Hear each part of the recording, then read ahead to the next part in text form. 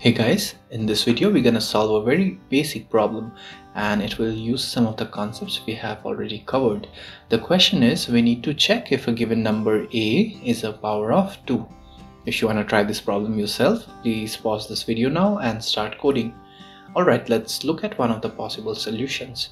The first thing is, any number which is a power of 2 will only have a single bit which is 1 and all the remaining bits will be 0.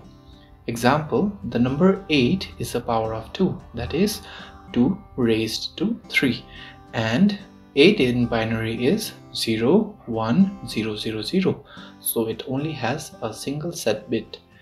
Okay, so now if we check in a given number that whether it has only one bit set, then the number is a power of 2. Now from our previous episodes, we already learned how we can unset the rightmost one bit in a number. If you have not seen that episode, the link is given in the description and the top right corner of your screen. Okay, to unset the rightmost one, we do a equal to a and a minus 1.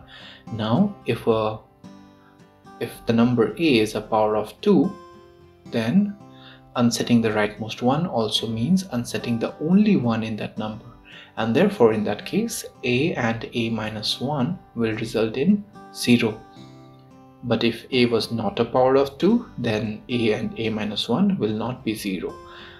But we have one corner case where a as an input could be 0, which needs to be handled.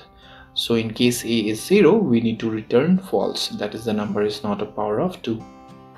Therefore our result will be a logical AND with logical NOT of a and a minus 1. The first part will make sure the result is false if a is 0. If a is non-zero, this section is true. The second section will check how many ones are there in a. If only a single one, then the whole section will be true, else the section will be false.